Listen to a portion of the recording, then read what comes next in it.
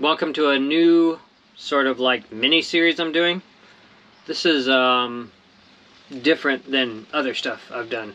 I thought it would be good to make this series of videos speaking to subjects or questions that I get regularly. And a lot of this is going to be for new sailors or people just getting in to sailing or interested in cruising. This is mostly geared towards that crowd.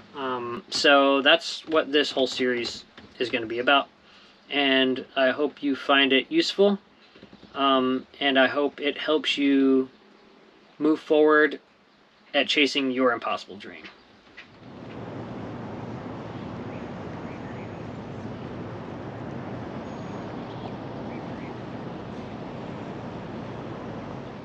Hello friends, on this episode we're going to talk about security at sea.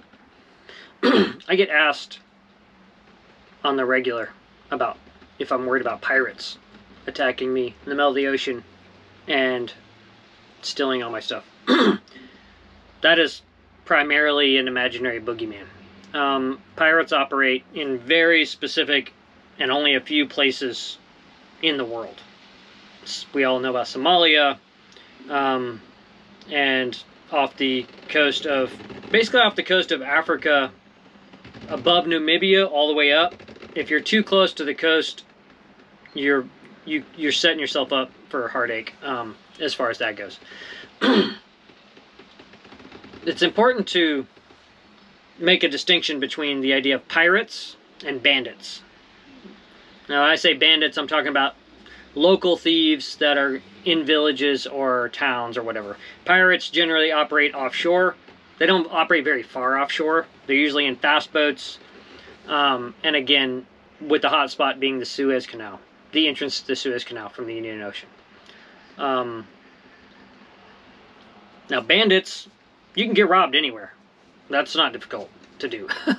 A lot of that has to do with, like, not giving them the opportunity to rob you, either with you in person or when you're away from the boat. So those are easy things to sort of like avoid happening, making it easy for them to rob you. There's other there are hot spots for bandits where they operate, and yachties getting boarded and robbed. Right now, the worst kind of place where it's been happening a lot is the Philippines. Is really bad right now. So the Solomon Islands are pretty sketchy. Papua New Guinea is very sketchy. There's all kinds of places where there's bandits that operate locally. There's an amazing website called Noonsite. I think now you have to pay like a slight monthly fee. It's very small, but for the amount of information you get from it, it's well worth paying the fee. I pay the monthly fee for it. But on Noonsite, you can go to any country in the world, and they have first-hand reports of all crimes that have happened to yachties. From those yachties, submit, oh, this happened to us in this location. We had our dinghy stolen here, outboard here, or we were robbed at gunpoint, whatever. For the most part, most countries are incredibly safe. I haven't been anywhere that was even remotely sketchy in, the over 8,000 miles I've said. Actually, the only place I wouldn't leave my dinghy on the beach because I knew it would get stolen was in Hawaii. Like, literally nowhere else has it been an issue. In French Polynesia, I would lock it to the boat with like a bicycle lock because I didn't want to haul it up on deck every night. Just so that if someone did come around and check at night, if they saw that, they wouldn't mess with it because they're like, well, it's not worth making the noise for just a simple dinghy. So, and again, I locked my boat when I would leave it in French Polynesia and like close the hatches and everything, just in case there was somebody on shore that was watching me and was going to take the opportunity to like dip in the boat, grab what they could and run. So if you don't like set yourself up to get robbed, a lot of times that's like the best sort of like, defense is like, just don't make it easy for them. Because thieves look for, like, opportunity. My mama always said, like, never give someone, you know, the opportunity to make the wrong decision. So, that's really the key as far as robbery goes and dealing with bandits. But even more so, just, like, don't visit places, if you're concerned about it, don't visit places that are known spots. Like, I would never take my boat to the Philippines because so many boats have been getting boarded and robbed that it's just, like, you know, not worth it. Especially me being solo. So yeah, pirates are not a concern. Bandits are always a concern no matter where you are, but just set yourself up to not get robbed, and that's going to solve a lot of that problem. Another thing to know is I definitely met some sketchy people on the street in Fiji, which I don't mind. It added a little color after being in French Polynesia, which is incredibly safe and like French tourist vibe. But people would see me in the dinghy and maybe not even see what boat I left from, but I had some dudes be like, oh, which boat are you on? And I would always lie and be like, oh, yeah, I'm on a big boat. I wouldn't point to them or tell them or anything. I'm like, oh, I'm on a big boat with like 4 other dudes and we're driving here, you know. And they'd be like, oh, are you the owner? And I'm like, oh, no, I'm just hired crew. So I would always lie when somebody asked me, oh, well, what boat are you on? Unless it was another yachty. But if it was a local or a lands person, I would always lie. I'd be like, oh, yeah, me and my 4 buddies are sailing, blah, blah, blah. Even if they saw me on my boat, I would say there were multiple people. So they never knew if there was somebody on board. You know, because that's the issue. Solo. It's like, once you leave, there's no one to, like, watch the boat while you're gone. So that's something to keep in mind for sure. Now, a lot of people have asked me if I carry guns. And, well, I should say a lot of people. A lot of Americans have asked me if I should keep guns. I grew up shooting guns. I've been shooting guns since I was 6 years old. I still own a handgun. I keep it at my brother's house in California. I would never have a firearm on my boat for a variety of reasons. For one, first of all, it's just not that dangerous. Once you leave America, it's not that dangerous out in the world. No matter what the, like, you know, doom porn of the news or whatever websites tell you, it's not that dangerous in the world. But the main thing to know is, like, if you carry a firearm on your boat, most countries you can't bring a firearm into that country. So you declare it. Most countries will take your gun and put it in a safe in the customs office. You have to fill out a ton of paperwork, and then you have to arrange to receive it as you're clearing out. So then you fill out more paperwork, you get your firearm back, and then, you know, they, like, you leave the country immediately. If you think you're smart and you're going to hide the gun, and then they won't know and you'll still have it to protect yourself, and you get caught with that gun, then you're an arms trader, and you go to prison for the rest of your life, and your boat's impounded. So, spend the rest of your life in a foreign prison for no good reason. So, and the other thing is, like, Lynn Pardis talked about it in her books. I can't remember which book she wrote about it in, but she said her and Larry were speaking to a sheriff in Mexico, and she asked him about carrying firearms, what his opinion was. And he said, are you willing to kill the person that's coming on your boat? Now, I know a lot of macho dudes would be like, yeah, oh yeah, I'll kill them, they come on my boat. Okay, whatever. But for most of us, we don't want to have to lay down, even if we did kill the person in self-defense or because they were going to rob us. I don't want to lay down every night for the rest of my life and think about that person's face and the fact that I killed them. And that sheriff told Lynn and Larry, he was like, if you have a gun, you have to either kill that person or he has to kill you so you don't kill him. So, that was the most compelling argument for me.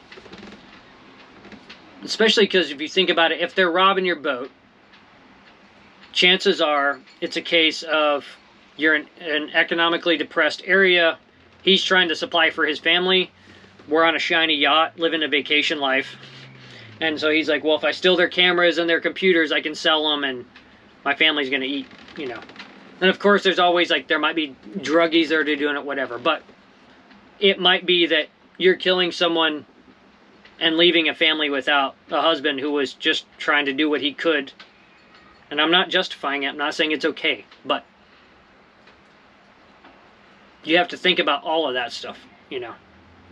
I mean, it might be better to, like, have hiding places instead of for a firearm. Have hiding places for your primary laptop and your iPad and all that stuff. And then have, like, old devices that were available that if someone did board you, you'd be like, oh, here, give them old cell phones or iPods or something, and be like, or an old shitty laptop. Be like, there you go. But again, it's so rare for this stuff to happen, unless you put yourself into waters where it's known to happen, that it's really not something that you should lose sleep over. Lynn, I just interviewed Lynn Pardee a couple days ago, and for my new podcast, and she told me when her and Larry were in Mexico, there was a dude that broke out of prison, and this was in like the 60s or 70s. He broke out of prison and boarded one boat, shot someone and killed him, couldn't figure out how to drive the boat, like it was a dude by himself on a sailboat. Went to another boat that had a couple on it. Or I think he stabbed the dude because he didn't have a gun. Went to another boat, asked them, they were Americans. He was like, where's the guns? Where are the guns? For some reason, they showed him where the guns were. He instantly killed the husband, and then turns the gun on the wife and was like, okay, show me how to start this boat. And so she starts it, gets the boat driving and everything, and then she jumps overboard to save her life and swims off. He didn't know how to drive a sailboat, so he ended up on the rocks real quick. And he ended up being captured. Lynn and Larry had to go with the wife, who swam to shore, and help clean up the boat, after the remains were removed from the boat of her husband. So, she was saying, like, had the guns not been on there, he probably would have left and gone to another boat. So, those are all things you have to think about, when it comes to that sort of question. And again, for the most part, don't go to places where there's known crime and theft. And it's all, you go on Noonsite, it's going to tell you everything you want to know about every spot. Now, if somebody's trying to board me and I am worried about my safety, and I don't, I'm like, this is going to be bad, I would not hesitate to shoot them in the face with a flare gun. And if you shoot somebody in the face in a dinghy with a flare gun, chances are they're not going to board your boat. Now, they might shoot at you if they have guns, but if it comes down to that, I would definitely unload a flare gun into someone's face right quick. Another good option for self-defense in that sort of scenario is those, like, wrist rockets and big steelies. You hit somebody in the temple or in the face with a big steely from a wrist rocket, and chances are they're going to turn the dinghy around and head back to shore. So those are a couple sort of like non-firearm possibilities for defending yourself. But for the most part, it's not an issue. And then you could always go the old school route. Make sure you have some tacks on board. Sprinkle them all over so that when the barefoot natives come on the boat, like Joshua Slocum, they jump overboard screaming. But yeah, the reality is like, there's ways to keep yourself, your boat, and your family safe. And the main way is to just not go to places where we know that these crimes are taking place. There's plenty of gorgeous places to see that are perfectly safe. And really, you shouldn't be losing any sleep over it. Especially not the idea of pirates. That's mostly like an imagined thing. Now, if you're a solo female sailor, obviously your security concerns are going to be quite a bit different than for me, a solo male sailor. I spoke with Holly Martin of Wind Hippie Sailing about this very subject recently. She was saying she would sleep at night. She said you kind of get the vibe of a place. She said mostly it happened in the Caribbean. She would have a bad vibe about a place. She was, a young girl by herself on a small boat, so people could see her in the dinghy and stuff. And she said if she had a bad vibe, she would ask other cruisers to keep their VHF on at night, and she would sleep with her handheld in the bunk so that she felt if she heard something, she could just call, and then everybody would turn their lights on, you know.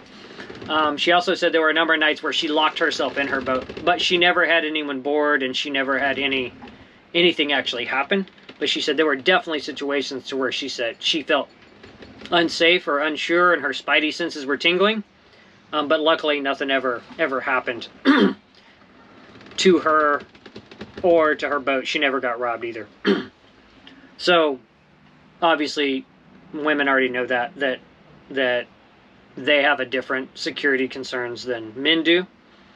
And even solo sailors, it's like we're more vulnerable being solo sailors, like I mentioned, than a couple or even a crewed boat with multiple people on board. So I hope this clears up any questions you have about security. You can definitely look further into it and check out Noonsight if you're interested in seeing where the hot spots are and where safe places are and all that stuff. And knowledge is power. You know, it'll knowing what's happening in the world actually happening, and not just like some kind of like doom news that's like trying to make you scared of everything. Knowing what's actually happening from cruisers who are out there cruising, that's going to give you a lot of peace of mind about the whole thing, and make you feel better about it. Thanks for watching. The next episode is the final episode in this series. It's called The Impossible Dream, Ways to Make It Work. And I'm going to go down a bunch of different options and possibilities of ways you can think about traveling by sail, either full-time, part-time, maybe chartering boats in different places. We're going to talk about ways to make that dream, what seems like an impossible dream, a reality, so that you can start getting creative on your own and set plans in motion to achieve your impossible dream. Thanks for watching. Fair winds until next time. If you enjoy the content on this channel and would like to contribute, you can consider joining the Patreon crew. Thanks for watching. Fair winds until next time.